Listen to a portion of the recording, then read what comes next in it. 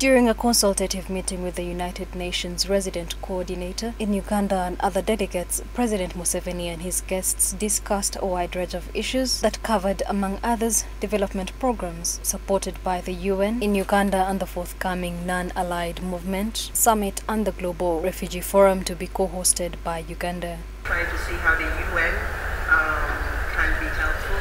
Also started discussing with Operation Wealth Creation, and we look forward to that. Ms. Namondo appreciated President Museveni for the Parish Development Model Program, which she said will certainly lift the people of Uganda from poverty. She also congratulated President Museveni for the milestone of Uganda being selected to host the Non-Allied Movement Summit and the Global Refugee Forum, noting that it will be one of high impact. President Museveni went on to call for training of refugees in various skills to ensure their self-sustainability. He noted that agriculture would generate challenges with refugee host communities, as land is a very sensitive issue. If you want to design a refugee strategy based on them growing their own crops, that means land.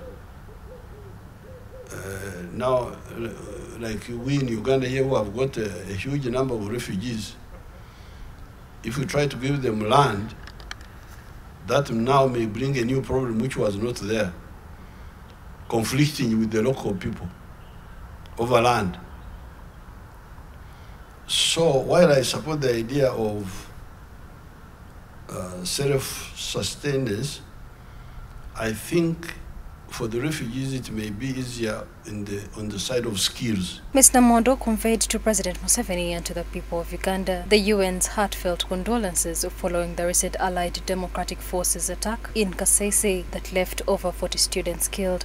President Museveni, however, assured them that the government has the capacity to dismantle the ADF terrorists and wipe them out. The residual issue which I was discussing with our people here is the issue of intelligence. Locating now the smaller groups. That's all. If you locate, they are finished. But what they do is they hide. They don't hide so much in the forest, because in the forest we are able to see them from the air. But they hide in the population. And from there they come to send infiltrators.